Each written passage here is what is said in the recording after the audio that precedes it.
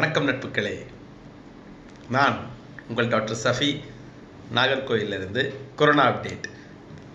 இன்னைக்கு 300க்கு மேலே தமிழ்நாடு கேசஸ் பாசிட்டிவாக இருக்குது. தமிழ்நாட்டில் கிட்டத்தட்ட இந்தியாவில் பார்த்தீங்கன்னா அந்த ஒரு கிராஃப் போட்டிருக்கேன் பாருங்கள். இந்தியாவில் வந்து மார்ச் 20ஆம் தேதி, போன மார்ச் நமக்கு கழிஞ்ச மார்ச் 20ஆம் தேதி வந்து 249 கேஸ் தான் பாசிட்டிவாக இருந்தது. அதே இது ஏப்ரல் 1ஆம் தேதி நேற்று 1834 கேஸ் ரைஸ் ஆகிருக்கு.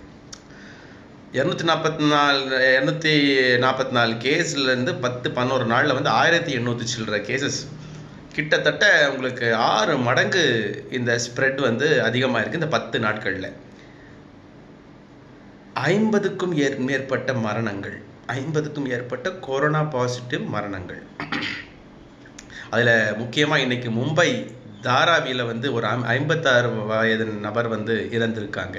மும்பை தாராவி நமக்கு தெரியும், நம்ம போவாட்டாலும் நிறைய மூவிஸில் பார்த்துருக்கோம். ரொம்ப கன்ஜஸ்டடான ஸ்லம் ஏரியா, ரொம்ப அடர்த்தியான மக்கள் வாழக்கூடிய இடம். இன்றைக்கி அங்கே கிட்டத்தட்ட ஒரு 130 கடைங்க அது இது எல்லாம் லாக் பண்ணியிருக்காங்க, கம்ப்ளீட்டாக சீல் பண்ணியிருக்காங்க அந்த ஏரியாவை, இறப்பு நடந்ததுனால. அதே மாதிரி பிரேசிலில் ஒரு இன்டைஜீனஸ் பாசிட்டிவ் கேஸ், அதாவது ஒரு காட்டுக்குள்ளே சம்மந்தமே இல்லாமல், அதாவது ஸ்ப்ரெட்டுக்கோ ஃபாரின் இதுக்கோ இம்போர்ட்டுக்கோ சம்மந்தமே இல்லாமல் ஒரு கேஸ் பிரேசிலில் கண்டுபிடிச்சிருக்காங்க கொரோனா பாசிட்டிவ். அதே மாதிரி இன்னொரு நெதர்லாண்டில் வந்து ஒரு 101 வயசு பேஷண்ட் வந்து காப்பாற்றப்பட்டிருக்காங்க. நேற்று நம்ம கோட்டை 93 வயசு முதியவர் சொல்லியிருந்தேன், இன்றைக்கி 101 வயது முதியவர் காப்பாற்றப்பட்டிருக்கார். கொரோனா அங்கே இங்கேயும் எந்த ஒரு சம்மந்தமும் இல்லாமல் காமிச்சிக்கிட்டே இருக்குது. ஒரு 3 நாள் குழந்தைக்கு கொரோனா வந்திருக்குன்னு சொல்லியிருக்காங்க பாசிட்டிவ். அதே நேரத்தில் 101 வயது முதியவர் வந்து காப்பாற்றப்படுகிறார். அதனால் எந்த ஒரு இதுக்கும் பணியாத, எந்த ஒரு விஷயத்துக்கும் ஒரு பிடி கொடுக்காத ஒரு வைரஸாகவே இதுவரை உலகத்தில் இந்த பேண்டமிக் இருக்குது அப்படின்னு சொல்லலாம். இன்னொன்று, கொரோனாவுக்கு போலி மருத்துவ சிகிச்சைகள் நிறைய நடக்கிறதா ஒரு நியூஸ் போல். போலி மருத்துவர்கள் புரளி கிளப்பிட்டு இருக்காங்க. நேற்று கூட நான் சொல்லியிருந்தேன், ஒரு வீடியோ கூட போட்டிருந்தேன், போலி மருத்துவர் என்கிட்ட மருந்து இருக்குது வாங்கன்னு. அந்த மாதிரி ஒரு விஷயமும் இருக்குன்னு சொல்லிட்டு போட்டிருந்தாங்க. ஒரு பிக்சரில் போட்டிருக்க ஒரு வீடியோ கூட வந்திருந்தது. ஆவி பிடிச்சாக்கா, நீர் ஆவி பிடிச்சா நோய் இருக்கவே இருக்காது, சுடு தண்ணி குடிச்சிட்டே இருந்தாக்கா நோய் வராது. இதெல்லாம் தவறு, இதெல்லாம் அப்படியெல்லாம் எதுவுமே கிடையாது. நீராவி பிடிச்சாலும் சுடு தண்ணி பண்ணாலும் உங்களுக்கு இருக்கிற சிம்டம், உங்களுக்கு இருக்கிற கன்ஜஷன், அங்கே இருக்கிற வீக்கம், அங்கே இருக்கிற விஷயங்கள் மட்டும்தான் குறையுமே தவிர வைரல் லோடு குறையாது. வைரஸோட உள்ளே வைரஸ் போகக்கூடிய அந்த அடர்வு தன்மை குறையாது. அதனால் எந்தெந்த விஷயங்கள் எப்படின்னு சொல்லிட்டு கரெக்டாக பார்த்து முடிவு பண்ணுறது நல்லது. அப்புறம் நிறைய பேர் என்கிட்ட கேட்டது, டாக்டர் இந்த அறிகுறிகள் பற்றி நிறைய மெசேஜ் பண்ணாங்க, இந்த அறிகுறிகள் பற்றி இன்னும் கொஞ்சம் தெளிவாக எங்களுக்கு சொல்லுங்கள். நிறைய அறிகுறிகளால் எங்களுக்கு கரெக்டாக கண்டுபிடிக்க முடியல, எப்போ ஹாஸ்பிட்டலுக்கு போகிறதுங்கிறது சொல்லுங்கன்னு சொன்னாங்க. நல்ல ரொம்ப ஞாபகம் வச்சுங்க, சாதாரண சளி இருமல் மாதிரி தான் இந்த கோவிட் டிசீஸும் ஆரம்பிக்கும். எப்படி நமக்கு சளி இருமல்ல மூக்கடைப்பு, ஜலதோஷம், தொண்டை வலி, லேசான காய்ச்சல், உடல் வலி, உடல் சோர்வு, நம்ம எல்லாருக்குமே ஃப்ளூன்னு ஒரு காய்ச்சல் வரும், வைரஸ் காய்ச்சல்னு சொல்லுவாங்க. 3 நாள் வந்துட்டு போயிடும். 3 நாள் நம்மளை அடித்து போட்ட மாதிரி இருக்கும், 3ஆவது நாள் காணாமல் போயிடும். மருந்து சாப்பிட்றோம் சாப்பிடல, வெண்ணி குடிக்கிறோம் குடிக்கல, கஷாயம் குடிக்கல, தானாக போயிடும். இதே மாதிரி தான் இந்த இதுவும் ஆரம்பிக்கும். நல்லா ஞாபகம் வச்சுங்க, மூக்கடைப்பு, ஜலதோஷம், தும்மல், இருமல், தொண்டை வலி இப்படி தான் இருக்கும் முதல் ப்ரெசன்டேஷன். அடுத்தது உடல் வலி, காய்ச்சல் ஆரம்பிக்கலாம். அடுத்தது தான் இருமல் ஆரம்பிக்கும். இருமல் ஆரம்பிக்கும் போதே நீங்கள் இருமலுக்கு உண்டான வித்தியாசத்தை நீங்கள் தெரிஞ்சுக்கிறணும். உங்களுக்கு வழக்கமான இருமல் உள்ளவராக இருந்தால், இல்லைன்னா மாதத்துக்கு ஒருக்க வரக்கூடிய இருமல் உள்ளவராக இருந்தால், அந்த இருமலுக்கு இந்த இருமலுக்கு வித்தியாசத்தை மட்டும் தெரிஞ்சுக்கிட்டீங்கனாலே எந்த டைம் நீங்கள் ஹாஸ்பிட்டல் போகணும்னு நான் சொல்லிடுறேன், ஈஸியாக புரிஞ்சுக்கிடலாம். சாதாரண இருமலாம், சளி வெளியே வரும், துப்புனா சும்மா இருப்பீங்க, பிரச்சனை ஒன்றும் இருக்காது, உங்களோட அன்றாட வாழ்வில் ப்ராப்ளம் ஒன்றும் இருக்காது. ஆனால் கொரோனா இருமலில் நீங்கள் இருமுவீங்க, சளி வெளியே வராது, அது வறட்டு இருமலாக இருக்கும், நெஞ்சில் வலியுள்ள இருமலாக இருக்கும், மூச்சு திணறல் வர ஆரம்பிக்கும். அப்போ நான் சொன்ன மாதிரி உங்களுக்கு மூக்கில் ஜலதோஷம், தும்மல், தொண்டை வலி, காய்ச்சல், உடல் சோர்வு இருந்தால் நீங்கள் வீட்டில் உள்ள மாத்திரைகளை வச்சு வெளியே எங்கேயும் போகாமல் மாஸ்க் போட்டு உங்களை ஐசோலேட் பண்ணிக்கிட்டு இருந்துக்கலாம், ப்ராப்ளம் ஒன்றும் இல்லை. ஆனால் இருமல் வர ஆரம்பிக்குது, வறட்டு இருமல் வர ஆரம்பிக்குது, சுவாசம் முட்டல் மாதிரி லேசாக இருக்குன்னா நீங்கள் இம்மீடியட்டாக ஹாஸ்பிட்டலுக்கு போயிடணும். ஏன்னா உங்களுக்கு ஹாஸ்பிட்டல் அட்மிஷனோ ஆக்சிஜனோ மருந்துகளோ தேவைப்படலாம். நீங்கள் உங்களை வந்து தனிமைப்படுத்தி உடனடியாக ஹாஸ்பிட்டல் போகக்கூடிய முதல் சிம்டம் வறட்டு இருமல், சளி இல்லாத இருமல், நெஞ்சு வலியோடு உள்ள இருமல், மூச்சு லேசாக வாங்குற மாதிரி உள்ள இருமல். இதுதான் கரெக்டான ஸ்டேஜ் நீங்கள் ஹாஸ்பிட்டல் போகக்கூடியது. இல்லாமல் சின்ன சின்ன விஷயம் ஹாஸ்பிட்டல் போக வேண்டிய அவசியம் இல்லை. நல்லா ஞாபகம் வச்சுங்க. அதே நேரத்தில் உங்களுக்கு இந்த சிம்டம்ஸ்லாம் இருக்குதுன்னா நிச்சயமாக உங்களை தனிமைப்படுத்திங்க, மாஸ்க் போட்டுக்கோங்க, எங்கேயும் வெளியே சுத்தவே வேண்டாம். அது காரணம் நான் வீடியோவோட பிற்பகுதியில் சொல்கிறேன். நான் அடுத்தது புதுசாக சொல்கிறாங்க. ஆக்சுவலாக இந்த சிம்டம்ஸ் நான் சொன்னேன், இது கூடவே சேர்த்து ஒரு சில பேருக்கு டேஸ்ட் குறைவாக இருக்கலாம். அதாவது நம்ம சுவைக்கக்கூடிய அந்த அந்த அந்த அந்த சுவை உணர்வு குறைவாக இருக்கலாம். நுகர் உணர்வு, ஸ்மெல், லாஸ் ஆஃப் ஸ்மெல் இருக்கலாம்னு சொல்கிறாங்க. இன்னும் புதுசாக சில பேருக்கு லூஸ் மோஷன், வெறும் வயிற்றுப்போக்கு மட்டுமே ஒரு அறிகுறியாக இருக்கலாம்னு சொல்லியிருக்காங்க.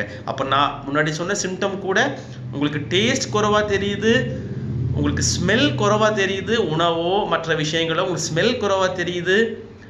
முக்கியமான விஷயம் லூஸ் மோஷன் மட்டுமே கூட வர ஆரம்பிக்குது, வயிற்று வலி இருக்குது, வாமிட்டிங் மாதிரி இருக்குது, லூஸ் மோஷன் இருக்குன்னா கூட அது இந்த நோயாக இருக்கலாம். நீங்கள் மருத்துவமனையை நாடுறது நல்லது. பிறகு சோஷியல் டிஸ்டன்சிங், இது எல்லாத்துக்கும் ரொம்ப முக்கியமான விஷயம். சோஷியல் டிஸ்டன்சிங் இப்போ பார்த்தீங்கன்னா லாக்டவுன் ஆனதுக்கு முக்கிய காரணமே நாம் எல்லாம் சோஷியல் டிஸ்டன்சிங் ஆகணும்னு சொல்லிட்டு தான். ஒரு கிராஃப் போட்டிருக்கேன் பாருங்கள். அதில் யூகே, பிரிட்டன், இட்டாலி, யூஎஸ் இன்னும் கண்ட்ரியை கம்ப்ளீட்டாக லாக்டவுன் பண்ணலை. அவங்க கேஸ் அதிகமாகிக்கிட்டே போகுது. கிட்டத்தட்ட 1000 டெத்து நேற்று மட்டும் ரிப்போர்ட் ஆகிருக்கு. 1000 பேர் இறந்துருக்காங்க. ஒரே அடியாக 1000 பேர் நினச்சி கூட பார்க்க முடியல. ஆனால் லாக்டவுன் பற்றி இன்னும் யோசிக்கல. பட் நம்ம நாடு ரொம்ப தெளிவாக லாக்டவுன் பண்ணியிருக்காங்க, ரொம்ப தெளிவாக லாக்டவுன். அதனாலேயே இந்த ரைஸ் குறைவாக இருக்கலாம். என்ன தான் நம்ம டெம்பரேச்சர் மேலே அது மேலே நம்ம இம்யூனிட்டி மேலாம் செஞ்சாலும் அரசுடைய இந்த நல்ல தெளிவான லாக்டவுன் முடிவு ஒரு முக்கியமான காரணம்னு நான் சொல்லுவேன். அதனால் லாக்டவுனை மதிக்கணும். இன்றைக்கி கூட நான் பார்த்தேன் ரேஷன் கடையில் இந்த சலுகை அதெல்லாம் அறிவிச்சிருக்கவே கூடாதுன்னு என்னோட இது. இல்லைன்னா அது இம்ப்ளிமெண்டேஷன் ரொம்ப தெளிவாக அரசு பண்ணிருக்கணும். டோக்கன் கொடுத்தாலும் என்ன, நம்ம மக்கள் வந்து இலவசம்னா முதல்ல போய் நிற்பாங்க. அது ஃபெனாயிலை கொடுத்தாலும் சரி, சர்க்கரை கொடுத்தாலும் சரி, இலவசம்னா அது அவங்கள ரத்தத்தில் ஊறி போச்சு, அதை மாற்றுறது கஷ்டம். அது இந்த மாதிரிப்பட்ட க்ரூஷியல் கிரைசிஸ் டைமில் அதை அறிவிச்சிருக்கவே வேண்டாம்.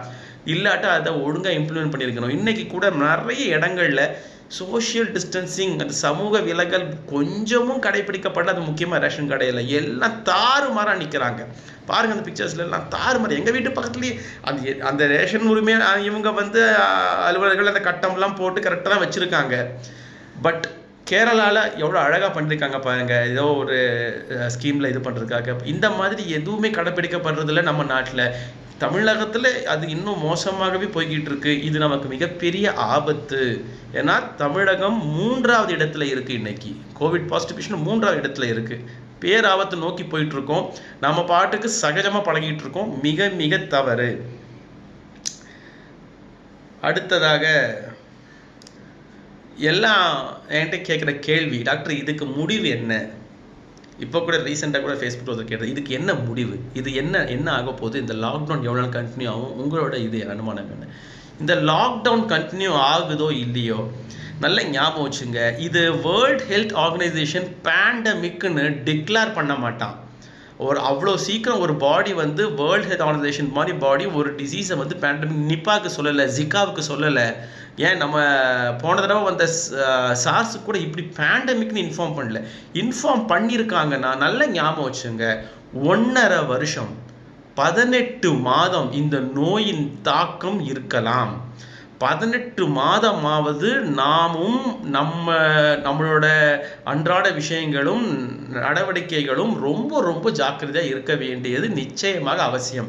இதுக்கு என்ன தீர்வு? 2 தான். 1 ஹர்ட் இம்யூனிட்டி, 2வது தடுப்பூசி. இதுக்கு மருந்துனால தீர்வை கொண்டு வரவே முடியாது. நிறைய பேர் சொல்கிறாங்க, ஏன் மருந்து கண்டுபிடிச்சாலும் நோய் பரவல் இருந்துகிட்டே இருக்கும். மருந்து இது கொண்டு வந்துட்டாலும் நோய் பரவல் இருந்துகிட்டே இருக்கும். நீங்கள் மக்களை காப்பாற்றுவீங்க சாகாம, ஆனால் நோய் இருந்துக்கிட்டே இருக்கும், நோய் பரவிட்டே இருக்கும். அப்போ ரெண்டே விஷயம் தான், ஒன்று ஹர்ட் இம்யூனிட்டி, இன்னொன்று இம்யூனைசேஷன். இம்யூனைசேஷன் நிறைய போராடிட்டு இருக்காங்க. நான் பழைய வீடியோவில் சொன்னேன், 25 கம்பெனி போராடுறாங்க, அதில் இந்தியா கம்பெனி 2 கம்பெனி போராடிட்டு இருக்காங்க. ஆனால் நமக்கு என்னோட இதில் நான் படித்த வரை, எனக்கு தெரிஞ்ச வரை கிடைக்கிறதுக்கு நிச்சயம் 1.25 வருஷம் 15 மாதமாக நமக்கு ஆகும். ஒரு முழுமையான கம்ப்ளீட் ட்ரையல் முடித்து, ஹியூமன் ஃபேஸ் ட்ரையல் முடித்து, ஒரு வேக்சின் ஃபார் யூஸ் வரத்துக்கு மினிமம் 1 year to 15 months நமக்கு ஆகும். அப்போ இம்யூனைசேஷனுக்கான இது நமக்கு டிலே ஆக போகுது கொரோனாக்காக. ஹர்ட் இம்யூனிட்டி இது ஒரு மிக முக்கியமான விஷயம். ஹர்ட் இம்யூனிட்டினால இந்த டிசீஸ் கண்ட்ரோல் பண்ண முடியும். நிறைய டிசீஸ் நம்ம கண்ட்ரோல் ஆகிருக்கு. அப்போ ஹர்ட் இம்யூனிட்டினா என்னது, இது நம்ம தெரிஞ்சுக்கணும். 60% பாப்புலேஷனுக்கு, அதாவது நாட்டில் இருக்கிற 60% பாப்புலேஷனுக்கு இந்த நோய் தொற்றுவிட்டால் 60% பாப்புலேஷன் மக்கள் இந்த நோயை அவர்களுடைய இம்யூனிட்டி வச்சு, அவங்க ஏற்கனவே இருக்கிற நோய் தற்காப்பு இதை வச்சு இதை தடுத்துட்டாங்க, அதுலேருந்து பிழைச்சிட்டாங்கன்னா இந்த நோய் காணாமல் போகிவிடும். அதுக்கு பிறகு மீதி விஷயத்தை நம்மளோட இம்யூனைசேஷன் வேக்சின் தடுப்பூசி பார்த்துக்கொள்ளும். அப்போ இந்த 60% ஹர்ட் இம்யூனிட்டி வரதுக்கான விஷயம் பார்த்தீங்கன்னா ரொம்ப சுலபம். கிராஃப் போட்டிருக்கேன் பாருங்கள். இந்த கிராஃபில் பார்த்தீங்கன்னா 30, 55, 10, 5ன்னு பிரிச்சிருக்காங்க. என்னன்னா 30% பேருக்கு நோய் வந்தாலும் சிம்டமே இருக்காது. சுமார் உங்களை நிறைய பேருக்கு நிறைய பேருக்கு நோய் இருக்கலாம், அறிகுறியே இருக்காது. அவங்களுக்கு 5வது நாளே அவங்களோட இம்யூனிட்டி வெளியே அந்த நோயை இல்லாமல் காலியாக்கிரும். இதே கொரோனாவை சொல்கிறேன், வேறு எதுவும் கிடையாது. 5வது நாளே இந்த நோயை இல்லாமல் ஆக்கிரும். 55% பார்த்தீங்கன்னா மைல்டு டு மாடரேட், சின்ன சளி, இருமல், நான் சொன்ன மாதிரி லேசான சளி, தொண்டை வலி, காய்ச்சல் வந்திருக்கலாம். அவங்களுக்கு 9வது நாளே ஏதோ இந்த நோய் அவங்களோட எதிர்ப்பு சக்தினாலேயோ அவங்களோட பழைய இம்யூனிட்டினாலேயோ இல்லாவிட்டால் அவங்க எடுத்துக்கொண்ட தற்காப்பு தன்மை, நோயை வைரல் லோடு அதிகமாக்காமல் சமூக விலகல், செல்ஃப் ஐசோலேஷன், இதனாலேயோ அது 9வது நாள் கிட்ட இம்யூனிட்டி வர ஆரம்பிச்சிடும். அடுத்தது இதுதான் 10% ஆட்கள். 10% ஆட்கள் தான் கொஞ்சம் சிவியரான இதுக்கு போய் 20வது நாள் வரை கொஞ்சம் மோசமாகி ஹாஸ்பிட்டலில் இருக்க வச்சு அவங்களுக்கு ஆக்சிஜன் தேவை எல்லாம் தேவைப்பட்டு பிழைப்பாங்க. அவங்களுக்கு 20 நாள் கிட்ட அவங்களுக்கு இம்யூனிட்டி வர ஆரம்பிக்கும், அவங்க பாடி ரெஸ்பாண்ட் பண்ண ஆரம்பிக்கும் கொடுக்குற ட்ரீட்மெண்ட்டுக்கு. அதில் 5% பேர் துரதிருஷ்டவசமாக இறப்பர். காரணம் நிறைய காரணம். அவங்களோட இம்யூனிட்டி, இப்போ நான் சொன்ன நிறைய existing disease, ஸ்மோக்கர்ஸு, poor complaint lungs அதுக்கேற்ற மாதிரி கம்ப்ளைண்ட்ஸ் கொடுக்காது, அது ஒன்று, அதாவது சுருங்கி விரியாது நம்ம கொடுக்குற ட்ரீட்மெண்ட்டுக்கு. கேன்சர் நோயாளிகள், இம்யூனோசப்ரஸ் பேஷண்ட்ஸு, இந்த மாதிரி நிறைய பேர் அந்த 5% வருவாங்க. அப்போ நல்லா ஞாபகம் வச்சுங்க, 30 + 55 85% பேருக்கு இந்த நோய் கரெக்டாக ஃபாலோ பண்ணோம். Social distancing, self isolation, self quarantine, personal protection, இது மாஸ்க் இதெல்லாம் பண்ணோம்னா 85% பேருக்கு 1 week 10 daysக்குள்ளே இந்த நோய் இம்யூனிட்டி தானே நம்ம பாடியை பார்த்துக்கணும். நான் சொன்னது 60% ஹர்ட் இம்யூனிட்டி தான். அப்போ இதை நான் என்கிட்ட கேட்ட கேள்வி அதுதான், எப்போடாட்டு தீர்வு, என்ன முடிவு, லாக்டவுன் எப்போ முடியும்? லாக்டவுன் முடியணும்னா ஹர்ட் இம்யூனிட்டி வரணும். அது இந்த மாதம் வருதா, ஜூன் மாதம் வருதான்னு நமக்கு தெரியாது, எனக்கும் தெரியாது, யாருக்கும் தெரியாது. ஆகஸ்ட்டில் வருது, நமக்கு தெரியாது. ஹர்ட் இம்யூனிட்டி வந்ததுன்னா இது ஆட்டோமேட்டிக்காக தானாக இந்த வைரஸ் காணாமல் போயிடும், ஒன்றுமே தேவையில்லை இதுக்கு. ஹர்ட் இம்யூனிட்டி வரதுக்கான வாய்ப்புகள் மிக மிக அதிகம். இதுவரை இந்த கிராஃப் பார்த்த வர ஹர்ட் இம்யூனிட்டிக்காக நம்ம எல்லாரும் காத்திருப்போம், அது நடக்க சாத்தியம். அடுத்தது நான் சொன்னது வேக்சினேஷன். அதுக்கு உண்டான ட்ரையல்ஸும் நிறைய பண்ணிகிட்டு இருக்காங்க, எக்ஸ்டென்சிவாக ஒர்க் பண்ணுறாங்க. இதுக்கு நடுவில் நாம் அவசியம் இல்லாமல் நோயை எரியிற நெருப்பில் எண்ணெயை ஊற்றுற மாதிரி இந்த கபசுர குடிநீர், அது இது நாட்டு மருந்து, என்கிட்ட இருக்க மருந்து வா, போலி மருந்துகள், போலி மருத்துவங்கள், இதெல்லாம் இந்த எரியிற நெருப்பில் எண்ணெயை ஊற்றி கொளுத்தி விடாமல் இருந்துட்டோம்னா சரி. ஏன்னா அது கொழுந்து விட்டு எரிய ஆரம்பிச்சிருச்சுன்னா அதை அணைக்கிறது ரொம்ப ரொம்ப கஷ்டம். அதுக்குண்டான சக்தி நம்மக்கிட்ட இப்போதைக்கு இல்லை. அதை ரொம்ப கேர்ஃபுல்லாக பார்த்துக்கணும். அமெரிக்கா, இட்டாலி, ஸ்பெயினில் என்ன நடந்ததோ அதே மாதிரி நமக்கும் நடக்கலாம். அழிவும் ஆபத்தும் இழப்பும் மிக அதிகமாக இருக்கும். அது நமக்கு வேண்டாம். எனவே நோயை அறிவோம், அறிவியல் படி வாழ்வோம், கொரோனாவை வெல்வோம். நன்றி. நாளை சந்திப்போம்.